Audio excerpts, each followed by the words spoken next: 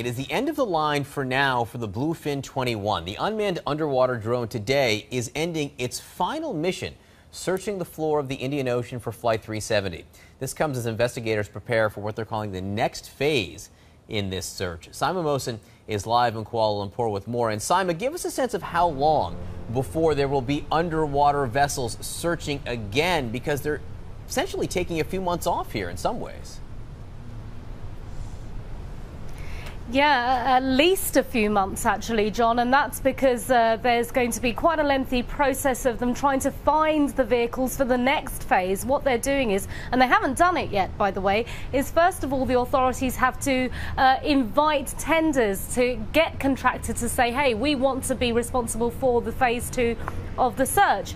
Once they've done that, they're going to carry out negotiations, they're going to have to nail down a contract, and then phase 2 will start.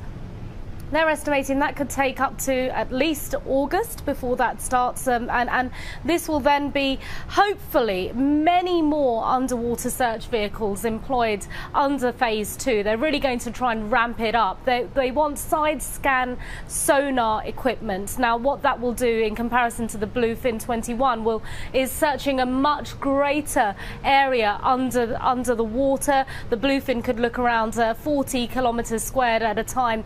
These side scan sonar vehicles, these towed scanners, can look up a vaster area. Particularly US Navy Orion has one that it tows that it will be able to look at a greater area if they can employ that in phase 2 as well. So they want to have many more vehicles searching a wider area.